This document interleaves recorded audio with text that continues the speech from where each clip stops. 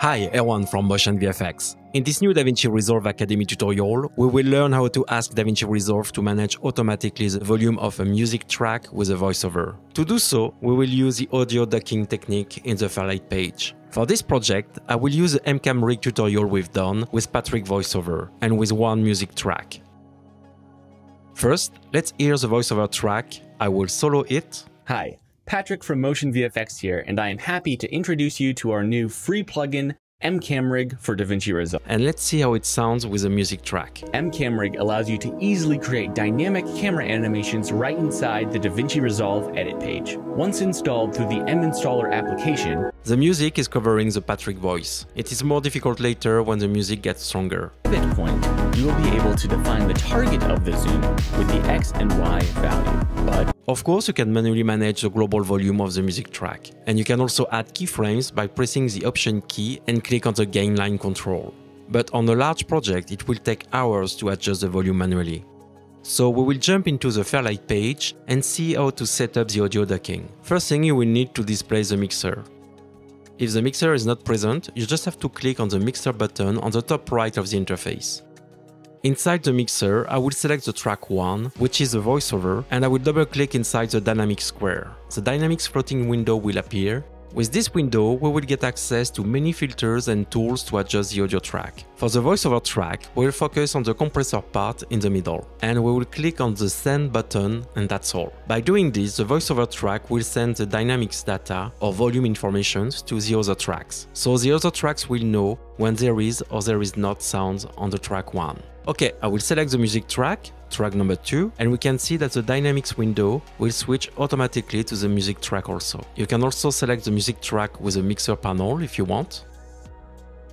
Here, we need to turn to the music track to listen the signal from the track 1. To do this, we just have to click on the Listen button. Okay, so I will move the floating window on the top left and adjust the interface. I will zoom a little bit inside the timeline in the middle of the project. First, with the music track selected, we need to enable the compressor tool by clicking on the on-off switch button. We can play it. With the zoom pivot point, you will be able to define the target of the zoom. But we can't hear any big changes. We need to adjust some parameters to get the perfect mix. First, we need to define what will be the threshold of the voiceover audio level to reduce the music. On this project, I've got a clean voiceover signal, so I can set the threshold to the minimum value. But if you have some background sound on your voiceover, you may have to adjust it. So we can listen to the result.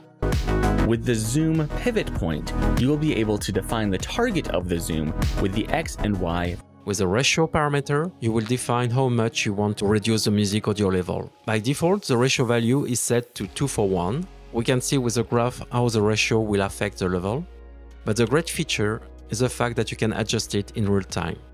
With the zoom pivot point, you will be able to define the target of the zoom with the X and Y value. But you can also move the target directly inside the viewer by activating the Fusion Overlay option. Okay, I will set the value to 2.4. Let's hear the result. With the zoom pivot point, you will be able to define the target of the zoom with the X and Y value. But you can also move the target directly inside the viewer by activating the Fusion Overlay option. Maybe the music is still too loud. I will increase the ratio to 3:1. With the zoom pivot point, you will be able to define the target of the zoom with the X and Y value. But with the knee parameter, you can smooth the transitions around the threshold value. With the zoom pivot point, you will be able to define the target of the zoom with the X and Y value. The mix parameter can bring back the music level without modifying the previous parameters. You can see the result directly inside the graph. But you can also move the target directly inside the viewer by activating the Fusion Overlay option. Below, there are 3 important parameters. The first one, attack, will define how fast it will apply the audio level change. The value can be defined between 0.7 and 100 milliseconds. With the zoom pivot point, I will set the value to 1 millisecond.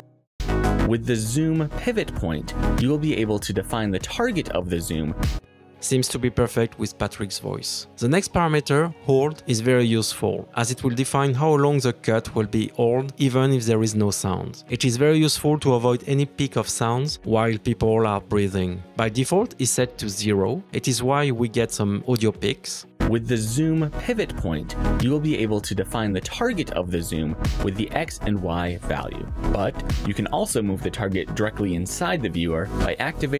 I will set it around 450 milliseconds to test it. The zoom pivot point, you will be able to define the target of the zoom with the X and Y value. But you can also move the target directly. Okay, I will need a longer hold value. I will push it to 2 seconds. Inside the viewer by activating the fusion overlay option. The problem is when the sentence is done, the music will come back after 2 seconds. That's not good at all, so I will refine the value and try 700 milliseconds. Fusion overlay option. With the last parameter, release, you can smooth the transition when the music is getting back. If I push it to the maximum value, we will hear a long fade in. Overlay option. For this project, I will set the release around 1 second. Overlay option. And we are done. The magic with automatic audio ducking is the fact that you can go back to the edit page and modify your edit. As we didn't add any keyframes, DaVinci Resolve will automatically readjust the volume and we don't have to change anything. The fusion overlay option. I will quickly adjust some parameters to get a nice 3D camera motion around my video clip. To get dynamic animation, MCamRig provides rate parameters. I hope this tutorial will increase your productivity inside DaVinci Resolve, and for more tutorials, don't hesitate to subscribe to our YouTube channel. Thanks for watching, ciao ciao, bye bye.